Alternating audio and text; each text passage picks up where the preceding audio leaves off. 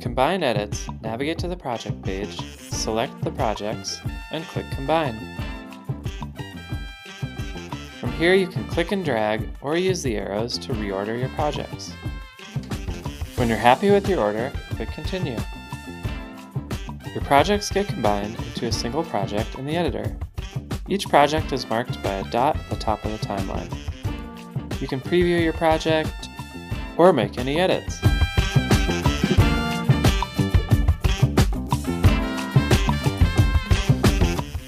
Teachers can combine student videos by navigating to classes, opening the assignment, reviewing a video, and then selecting the videos you want to combine.